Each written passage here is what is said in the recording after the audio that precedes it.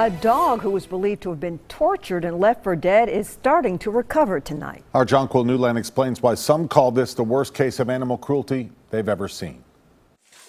Here you go. When local attorney Jean Harrison founded the Big Fluffy Dog Rescue, Careful, honey. she knew she'd witnessed some difficult situations.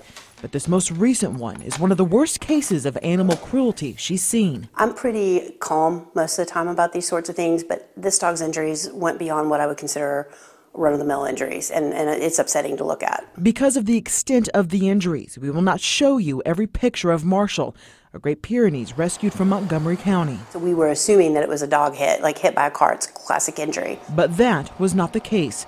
The vets could see Marshall had been shot several times, but as they began their work to save him, his injuries became more apparent. When they were actually intubating the dog for surgery for the leg, they actually found the injuries on the neck. His wounds were covered in maggots and gangrene had set in.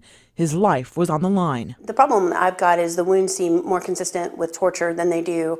You know, we see a lot of wounds in rural areas where there's no animal control and a dog shows up and a farmer will shoot it because it's harassing livestock. This is not that, in my opinion. Now officials are asking the public to step forward if they know anything. We do have concerns that someone is out there shooting animals in our county. Vets removed Marshall's back leg and hip this week. I can tell you that I saw him today and he's already trying to get up. I mean, he wants to go for a walk. Infection is now his biggest risk as vets work to save this gentle giant. It's a testament to the breed and to this dog particularly that despite the injuries he's sustained and the length of time that he's had them, that he hasn't once offered to bite. Jonquil Newland, News Channel 5.